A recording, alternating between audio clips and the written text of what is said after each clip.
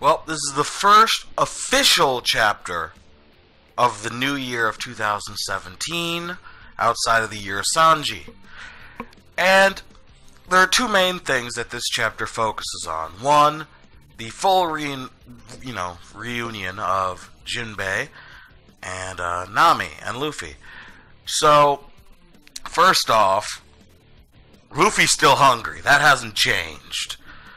And we also learn how Matador's books get, destroyed. Apparently knocking him out's not enough, so they had to set the books on fire, burning Nami and Luffy alive. Luffy, fine. Nami, it's a little harsh. But I guess she's a straw hat. She survived worse. Nonetheless, they take that with stride. And meanwhile, Jinbei's just going down memory lane thinking, huh, didn't we meet in a prison, Luffy? Like, boy, this is not the time for that shit. You gotta run. You're in the house of a fucking Yonko. Meanwhile, he's just nonchalantly like, oh yeah, this is why I'm here. I'm one of her crew. Well, was. Nami's like, isn't that rebellion? Like, yeah, it's rebellion, but that's the unfinished business. That being said, given that they said those specific words, it looks like he might technically join the crew the next moment they have to rest. Like, they didn't really get much of a chance to say, but he's more or less part of the crew unofficially at this point. Remember, the Sun Pirates have already given them their, happy. How do I put it? They've given Jinbei their blessing, so he's free to do as he fucking pleases at the moment. That being said, we still gotta wonder what happened with him in the wheel, but thanks to what we saw in the flashback a couple weeks ago, we know that it's probably just his lifespan being drained if none of his body parts are missing. Will he ever get it back? Probably. I mean, who knows? Big Mom's a bitch, but speaking of Big Mom, she wasn't in this chapter at all. Like, I think we got the outside of the building where she and Brooke were having their fight. So, Brooke is still probably going at it with her, and that sounded a lot wronger than I thought. I'm just gonna leave that tidbit alone and focus on the main part of this chapter, Reiju and Sanji. Now, obviously, this brother and sister have been, good from the very beginning they've come. Now,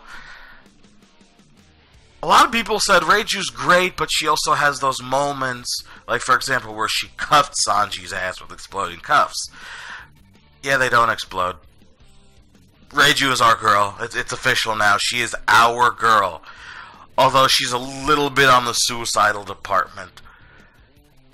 So, I honestly thought it would play out with Reiju keeping her overwritten memories for a while being.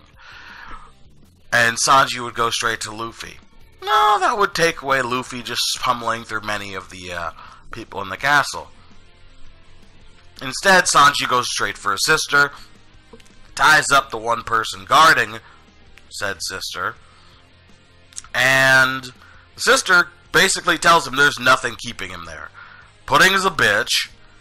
The cuffs never explode, so the only reason he's still there is because of the, Beretti. But who's really threatening it? Big Mom? Judge? Or Vito? Who we haven't seen at all. Like I said last review, we don't know what Capone's side of the crew is going to be doing until shit really hits the fan. But now that Reiju and Sanji have gotten past the idea where, things shouldn't just play out, although Vinsmoke should die, according to Reiju, shit really is hitting the fan at this very moment. Big Mom's currently engaged with Brooke in a combat. Luffy is literally tearing the place up. Jinbei is back on the castle grounds. It's getting worse. Sanji and Reiju are moments away from doing whatever the fuck they feel.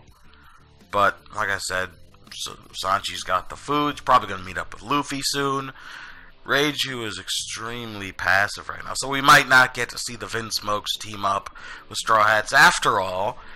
considering that Reiju, the only one who absolutely believes him, refuses to do anything and wants to die with her family, minus Sanji, because they deserve it. Now, as I put in yesterday's late review of the previous chapter, the Vinsmokes are bad guys, but they're not the main bad guys. They're more victims.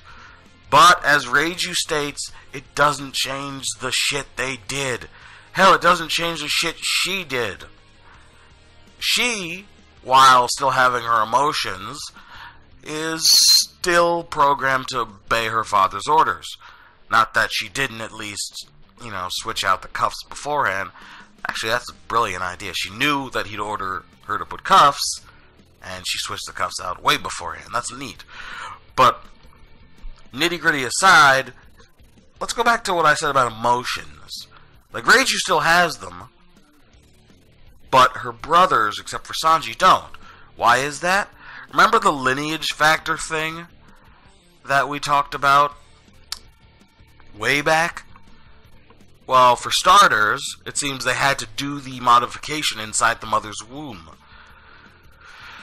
And Mama Vinsmoke didn't take kindly. This is why I called the video, put that little bold title as The Women of Vinsmoke. Not just because of Reiju being the best and standing out in this chapter, but because her flashback and revelation shows that her mother was the same in the fact that she did not want her children to be mindless killing machines.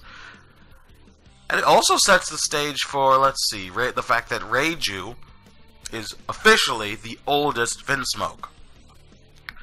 And on top of that, we have it where the others, all of Sanji's other brothers, are not older or younger. Maybe they were named on the order they got taken out of the womb, but they're quintuplets. They're quintuplets. They're not, older, blah, blah, blah, and all the other shit. They're quintuplets. They're the same exact age. So no matter how much more mature some look than others, versus how immature Yanji looks compared to Sanji, they're all the same age. So there's no really younger or older per se. Just their names. That's it. That's it. But on top of that, they're really strong. I don't know why I said that. They're all emotionless except for Sanji. The mother took a drug that tried to mess with the lineage factor. While there might not be an effect on the other three, it had the effect of keeping Sanji's memories. Not memories, emotions. Had it. So now that Sanji still has his emotions, he feels, he loves. I mean, we know he's full of emotion. It's one of his things. So, for it to be put in a more meaningful way, I like that. I mean, Oda's really kicking it off right now. Like, everything's setting in motion slowly but surely. And not as slowly as before. The pacing has gotten faster, but not in a bad way. It's good.